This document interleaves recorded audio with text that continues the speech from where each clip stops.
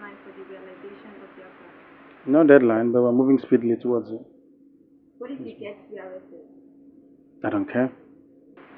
In the past, you have asked Biafrans not to attend churches manned by Yoruba pastors. Yes. Why is it? You seem to have toned down a bit on that. Yes. Because they have changed as well. The people are saying that federalism is not working for Nigeria. How do you intend that the new Biafra will be governed? Confederation. Every ethnicity will have the rights to control their resources and to govern themselves. There will be no interference from Enugu whatsoever.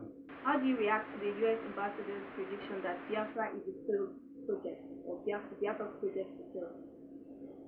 They said the same thing about the state of Israel in 1948 when it came into existence. It will come. There's nothing man can do to stop it. So in this new Biafra, if it gets actualized eventually, would you contest for political positions? No. Why not? My job is to restore Biafra, not to serve it in any political capacity.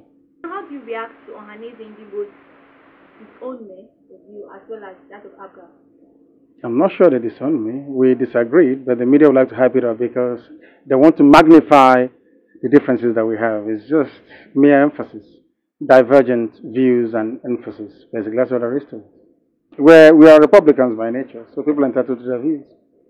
I may not welcome it, but I defend the right to hold it all the time. IPOP and yourself reacted to the Arawa ultimatum to Igbos in the northern part of the country. It wasn't directed at us, so I couldn't possibly react to it because it's not directed at us. But I think it goes to show that they're in tune with the prevailing trend, which is referendum. At least we welcome the fact that some of them are Democrats. I don't understand how it wasn't directed. You are the leader of Biafra. Are Igbos in the northern part? They are part of Biafra. They've been your landlord said you should go. Then what do you expect to do? Exactly. Your landlord said you should go, then you try and go. If you said they will kill you. They've been doing it since 1945. They kill all the time, so it's nothing new to us. It was reported that you had said no elections in Anambra State. Do you think that can be possible without bloodshed?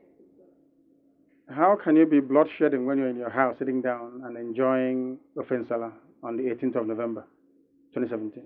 How's that bloodshed? When you say no elections, no referendum, how do you intend to make this happen? Are you going to declare that Biafrans sit at home on election day? Yes. Yes. There will be no movement. No cats, no dogs outside, no chicken, nothing. Okay. So complete silence. those in the group say that you're a hypocrite. Why? You have a British passport, and yet you have asked Biafrans to destroy theirs in the person day. What are your reactions to this? I never gave such a directive. You're asking me a direct question, and I speak truthfully and directly. I did not give such an order. If people want to destroy whatever document or papers they have on them, that's entirely up to them. And I'm not a hypocrite either, because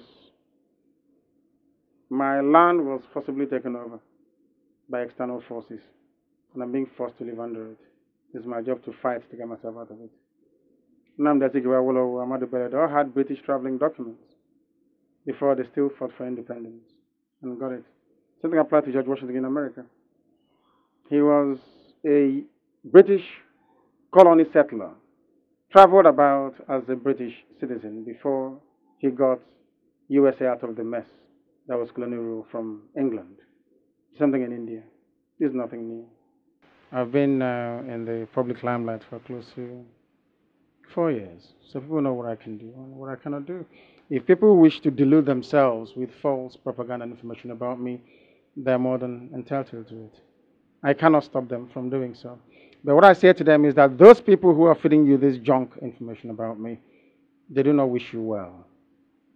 People like us, IPOB, are the only ones that can save you from your chronic poverty, from your diseased state of mind, from your horrible bad roads, from your non-existent hospitals, from your absence of infrastructure.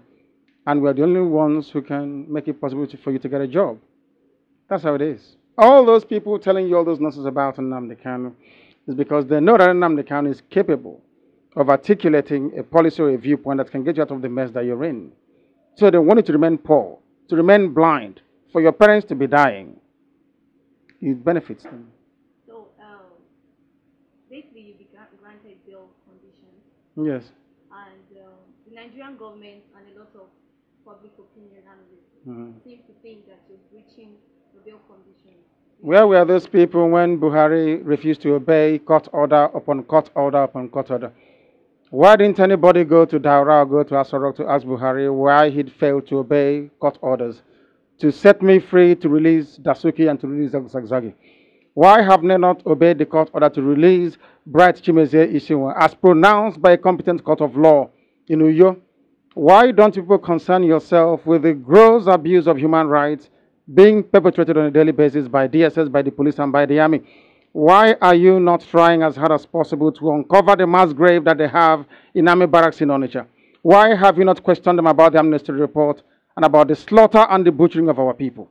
Why are you people so hell-bent on things that don't matter, whereas you should be concerning yourself with things that actually matter? Have you asked them why you have no light, why you must run a generator? Have you asked them why they import refined fuel when you have 4 modern refineries and you have abundance of crude oil? Have you asked them any of those questions? Why don't you have good roads? You have aggregates, you have stones, you have bitumen coming from the ground. Why do you have bad roads? And you have unemployed graduates of structural, or should I say civil engineering. Why are you not asking them all those questions? Because they understand that Nnamdi Kanu mean well for the masses, for the people, the downtrodden, people who are suffering because of poverty. They turn your mind around because they know you are not disciplined enough to understand that you need to stand your ground to demand for what is yours.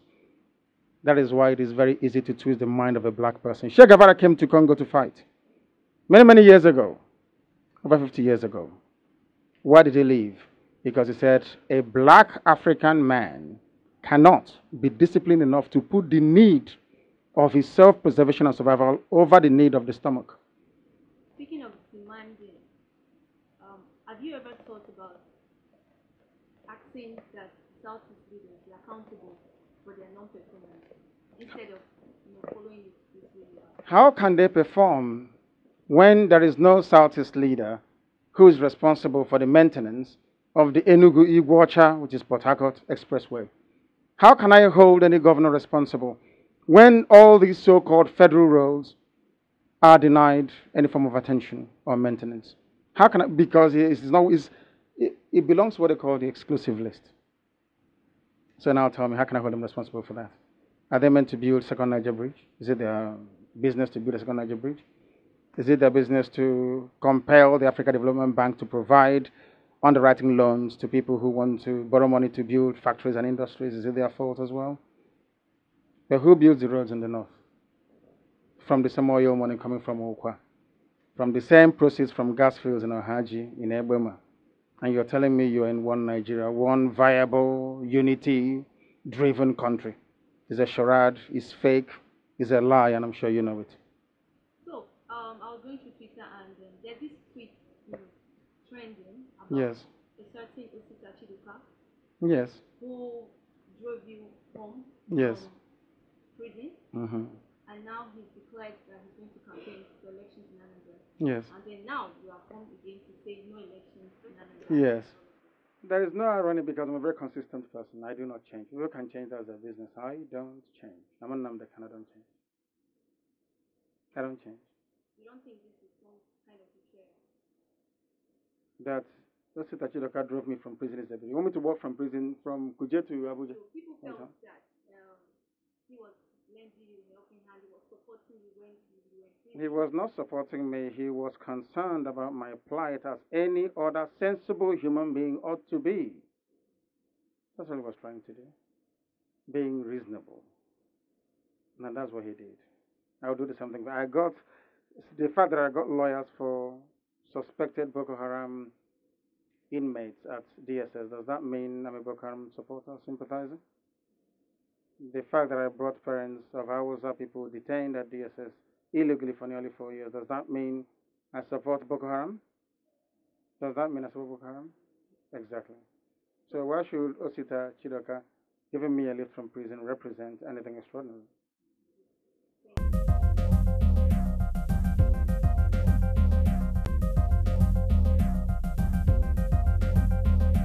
Because they know that's what will appeal to you. I said it earlier, your primordial instinct of debasing yourself to your jealousy, basically. People who try to be like me cannot be like me, so they resort to very cheap slander and blackmail. But I welcome it. It makes me become a better. I work twice harder than I should. So the more these battles come, the better for me. They know they're misguided, they know they're lying, they know what they're saying is false, but they say it because they're hoping to tap into the reservoir you have of greed, envy, and jealousy. Maybe if you cannot defeat Nnamdi Kanu in a reasoned debate, why don't we try greed and jealousy? Look at him, he's him, why not somebody else? You can't be me because you can never be me. Are there complications you would want to have happen to put an end to Biafra in the Nigerian government? You've gotten the question wrong in my view, because there can never be an end to Biafra. Biafra will come. It doesn't matter what man does, it will come. So no one can stop it. There is an evil president tomorrow. If you like, let my wife be the first woman U.S. president. It won't stop me.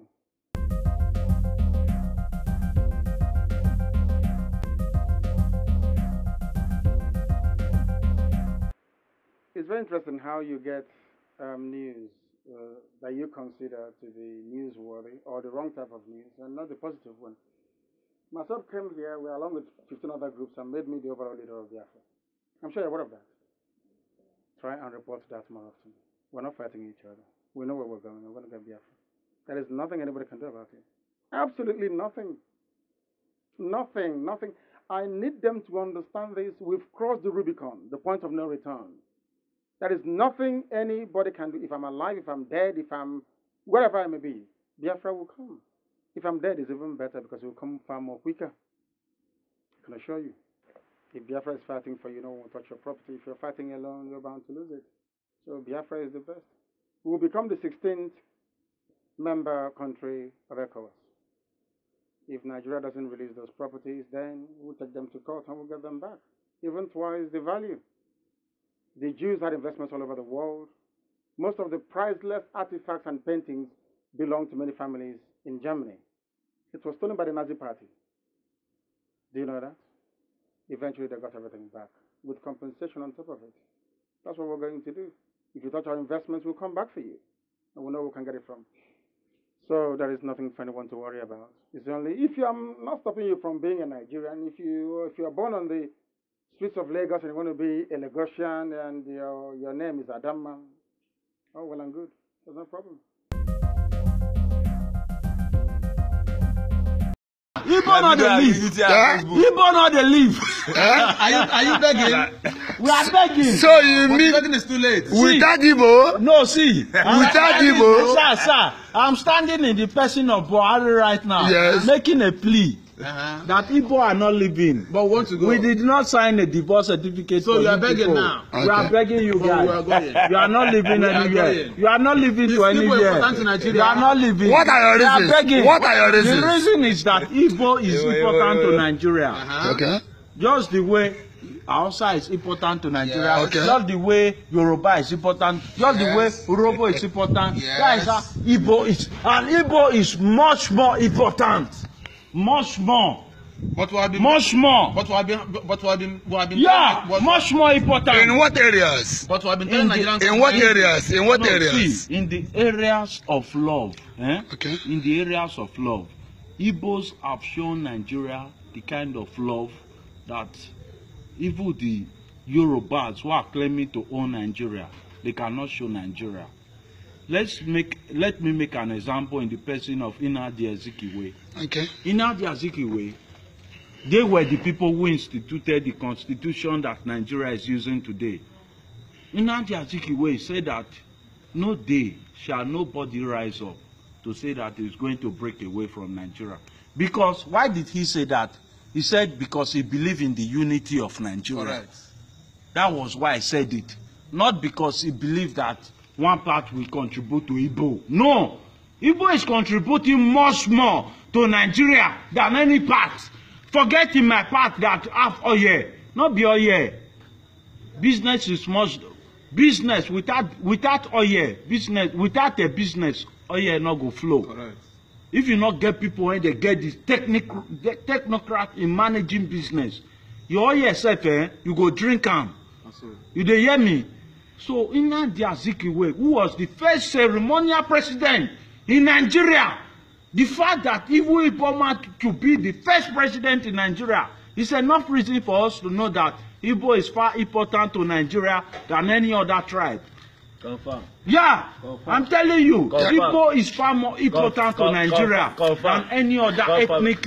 You are communicating. But if I should ask you, please, if I should ask you, Yes, what about the area of feeding? The area of Do you think that Igbos can cope without outsiders, which claims they are the feed nation, Yeah, they can they are the feed, they can cope. they are the feed nation of No, they can the cope. confederation? They can cope. They can cope. But what I'm trying to say is that let's make love reign. Okay. The Igbos, they are people who believe in Christ. Then who are you now advising on? No, I'm pleading. I'm begging. No. I'm not advising. No, the last your last word was a kind of a word of an advice. No. It's not advice. I'm not advising. Okay, you are pleading. I'm pleading. I'm pleading. Yeah. I'm pleading Yeah. that the Igbos should not leave Nigeria. We want a unity in that country. But America today has a population of over 300 million. My brother, But they are still together. my brother, please, let me tell you. Even though people are raising that they want to go, Texas say they want to go, California say they want to go, but they are still remaining. Brother, from people saying, they said the Igbos are their minorities. No. Without No, Igbos, Nigeria can live. Igbos are not minority in Nigeria. Whosoever said that word, God damn that person. They are just marginalized. No, God damn that person. Igbos are not minority. How can you say Igbos are minority in Nigeria? The first ceremonial president in Nigeria was Igbo man. The people who fought for the Nigeria independence. Ever since then, after Nnamdi Igbos. what all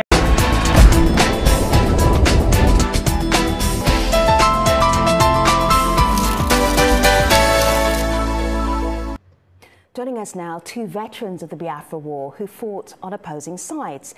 Igwe Christopher Ejiofor was aide-de-camp for the head of the Republic of Biafra. And Chief Olusegun Obasanjo is the former president of Nigeria. He ended the Biafra War as a colonel in the Nigerian army. Gentlemen, it's good to have you here. Chief, I'm looking at some pictures that your presidential library sent to us here at the stream. There's one of you wading through the swamp, and this is the last 2 years at the end of the Nigerian Civil War. There's another one of you commanding your men at an airport, at a runway, and then finally signing the documents to release Biafran soldiers who were prisoners of war.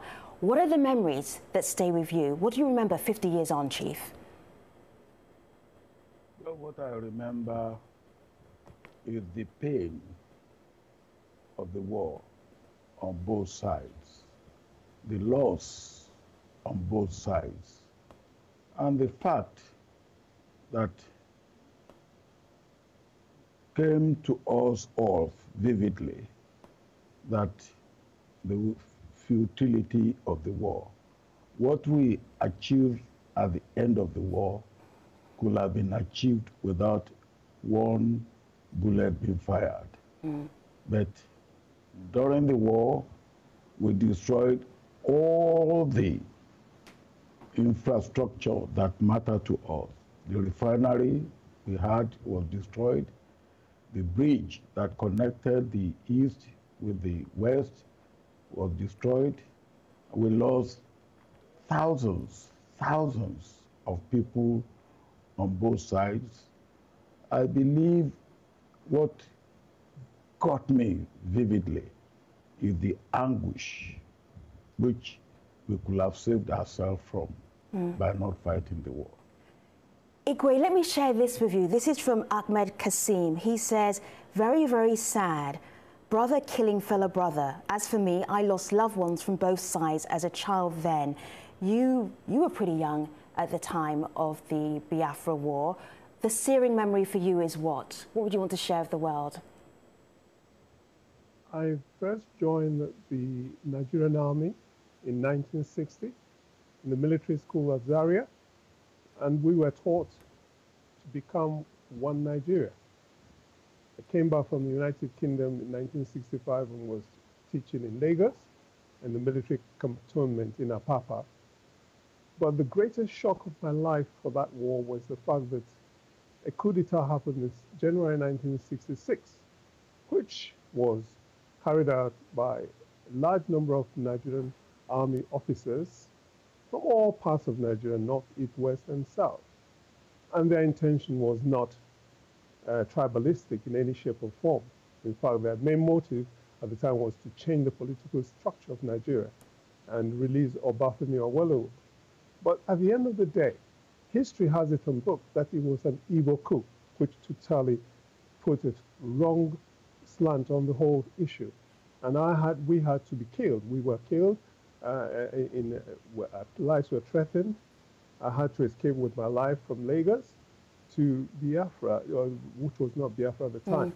And for me, the pains are such that that war should never have happened, as the chief just said now, because Rhodesia declared unilateral independence in 1965, and Britain never lifted a finger. Not a British soldier went over to fight Ian Smith.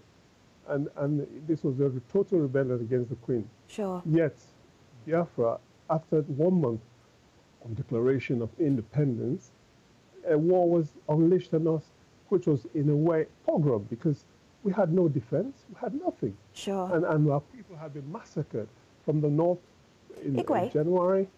Sorry. Igwe, you bring up an important point. It's an important point that a lot of Nigerians in our online community are talking about, which is history. Who is telling the history? How's the history being told of the Nigerian civil war? Yusuf here says, unfortunately, because the war was described as no winner, no vanquished, little history was taught on it.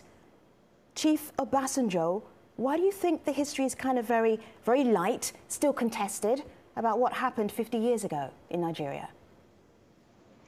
Well, history is, first of all, you tell it from your point of view. What Igwe has said now, for instance, is the history of the Nigerian Civil War from his own point of view. Somebody else will look at that unfortunate civil war beginning from the coup of January 1960.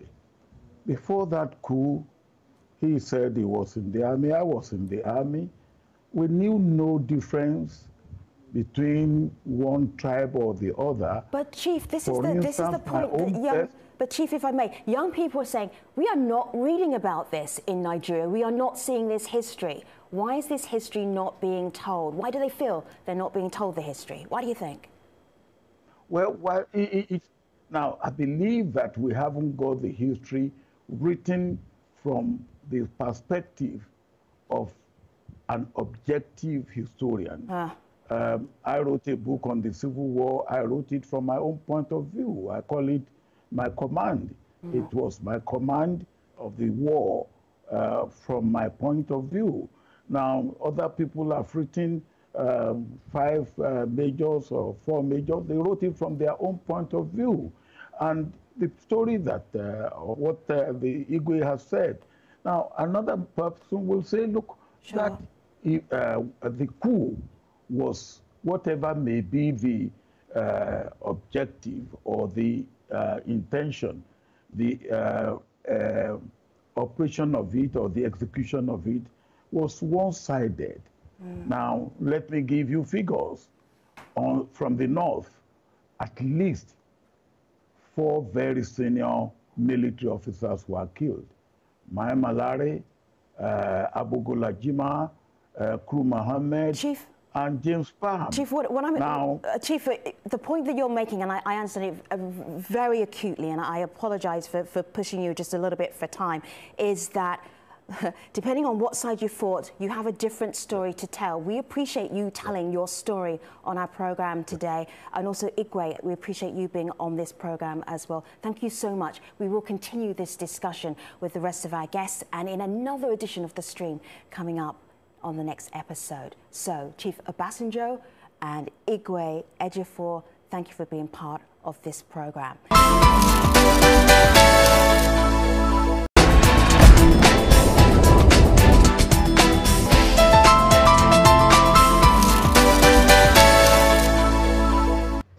Joining us now, two veterans of the Biafra War who fought on opposing sides. Igwe Christopher Ejiofor was aide-de-camp for the head of the Republic of Biafra. And Chief Olusegun Obasanjo is the former president of Nigeria. He ended the Biafra War as a colonel in the Nigerian army. Gentlemen, it's good to have you here. Chief, I'm looking at some pictures that your presidential library sent to us here at the stream. There's one of you wading through the swamp, and this is the last 2 years at the end of the Nigerian Civil War. There's another one of you commanding your men at an airport, at a runway, and then finally signing the documents to release Biafran soldiers who were prisoners of war. What are the memories that stay with you? What do you remember 50 years on, Chief? Well, what I remember is the pain of the war on both sides, the loss on both sides, and the fact that came to us all vividly that the futility of the war, what we achieved at the end of the war, could have been achieved without one bullet being fired. But during the war, we destroyed all the infrastructure that mattered to us. The refinery we had was destroyed. The bridge that connected the east with the west was destroyed.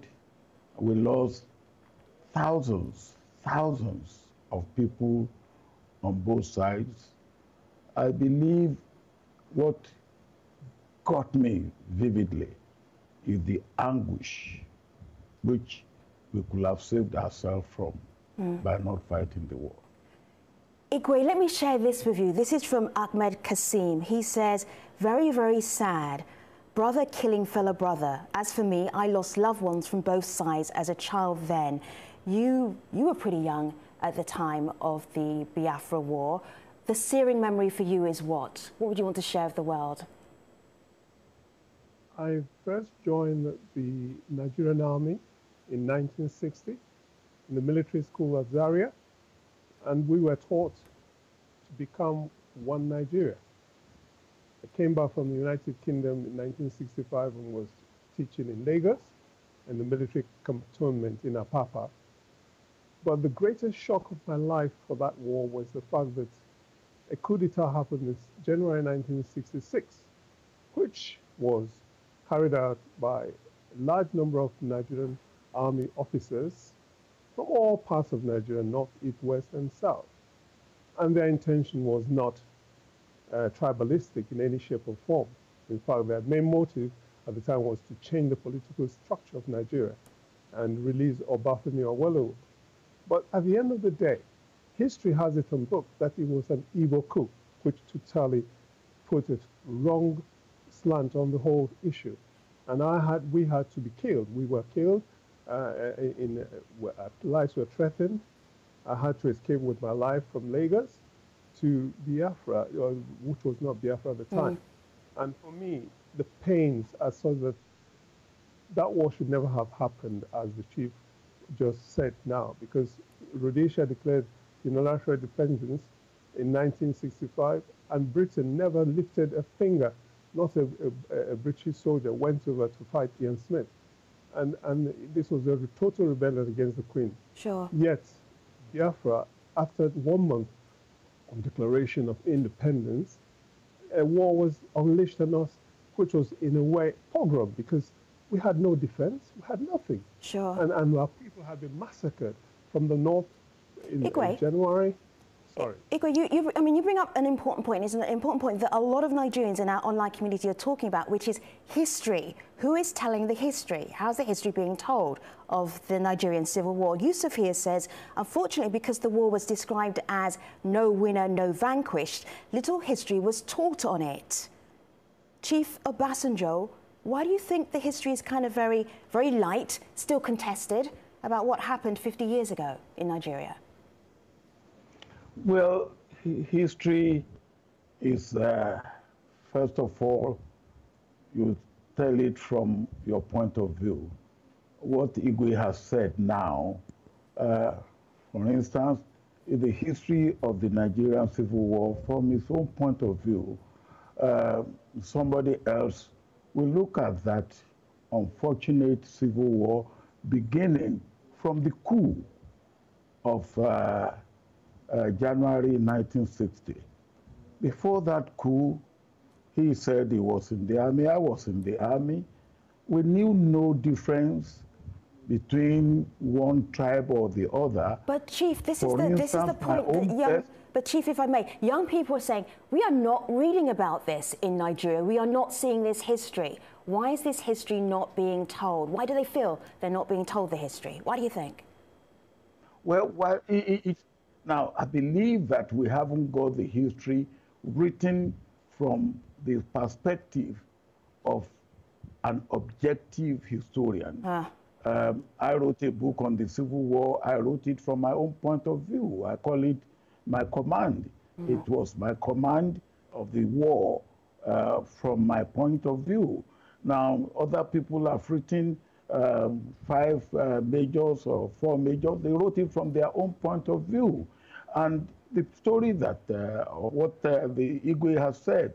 Now, another person will say, look, that the coup was, whatever may be the objective or the intention, the operation of it or the execution of it was one-sided. Now, let me give you figures. From the north, at least 4 very senior military officers were killed. Mai Malare, Abu Golajima, Kru Mohammed, Chief, and James Palm. Chief, Chief, the point that you're making, and I understand it very acutely, and I apologize for pushing you just a little bit for time, is that depending on what side you fought, you have a different story to tell. We appreciate you telling your story on our program today. And also, Igwe, we appreciate you being on this program as well. Thank you so much. We will continue this discussion with the rest of our guests and in another edition of The Stream coming up on the next episode. So, Chief Obasanjo and Igwe Ejiofor, thank you for being part of this program.